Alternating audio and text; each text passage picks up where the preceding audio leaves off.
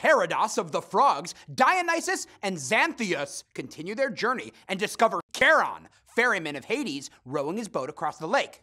Charon offers to take Dionysus across, but refuses passage to the slave, Xanthias. Dionysus and Xanthias make plans to meet up at the Wuthering Rock in Hades, and Dionysus climbs aboard. As Dionysus and various extras begin to row, a chorus, as frogs, begins to sing. And Dionysus is at first annoyed with the frogs, but then decides to compete with them. But before Dionysus or the frogs can win the competition, the boat reaches the far shore of the lake. Xanthias is waiting for his master, and the two continue on their way. They encounter both the sewer and the shape-shifting monster Hercules mentioned, and they finally hear the sound of flutes, and the chorus, as humans, enters. The chorus completes a bawdy song and dance, much to the delight of Dionysus and Xanthias, who have arrived at Pluto's door.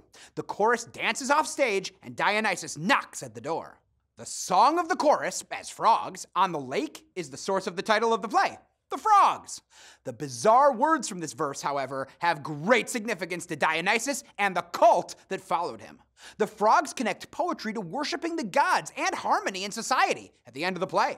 Dionysus does not appreciate the frogs' harmonious and sweet melodies, reflecting how he's traveling to the underworld to bring back Euripides, who at this time is more aligned with Dionysus's perspective.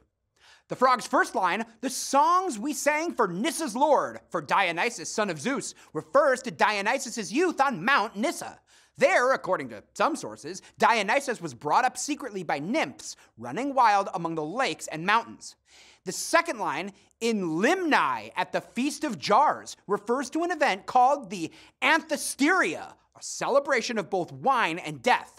The final lines, "as people in their drunken glee thronged into our sanctuary," refers to the events held on the 12th day of that event, during which drinking contests were held. It's unknown whether members of the chorus would have actually dressed in frog costumes and sung on stage, or whether they would have sung from off stage.